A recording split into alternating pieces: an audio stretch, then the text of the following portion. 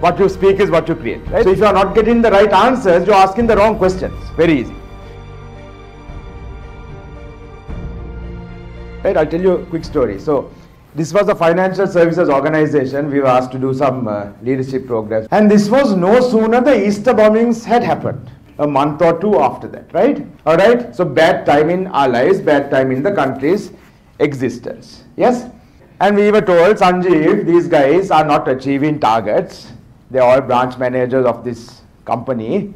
And they don't believe they can achieve targets in this time. Alright? Now I have actually in my life studied a lot of things, but finance is not one of them. Right? My knowledge of finance and financial services is close to zero. Alright?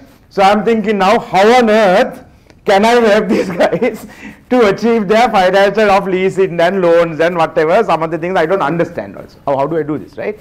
So started talking to them, and they tell me, Sanjeev, no way, it's really difficult, nobody wants a lease, nobody wants this, nobody wants a loan, we can't. So something anyway told me ask them these questions, and I did. The question I asked was, so tell me, how many people in the financial services industry, I know there are people in that industry here, you may know the answer. I didn't know the answer. I asked them, and what they told me is about 100,000 people in the industry. Alright, I don't know whether it's correct or not. Let's take the number. So it's right, 100,000 people. Out of these 100,000 people, is anyone achieving the target? No, I didn't say that. What you speak is what you create, right? If I said, is anyone achieving the target? One of the answers they could have given me was no. You will get answers to the questions you ask. Let's remember that also. So what I asked them was not that. I said, out of this 100,000, what percentage do you think are achieving the target? Now you see, when I ask them a question like that, their mind immediately goes to think, what percentage? Now these are big learning here, right? I hope you're getting the point, right? You get answers to the questions you ask. So if you are not getting the right answers, you're asking the wrong questions. Very easy, right? So what percentage of people are achieving the target? Now they have to give me a percentage. So they told me 5%. What do you think? Does 5% sound good or bad? And if you have your sales reps are only 5% achieving the target, you're not going to be happy, right? Those people won't be happy, right? Not happy. How many of you guys are not happy? 5% achieving.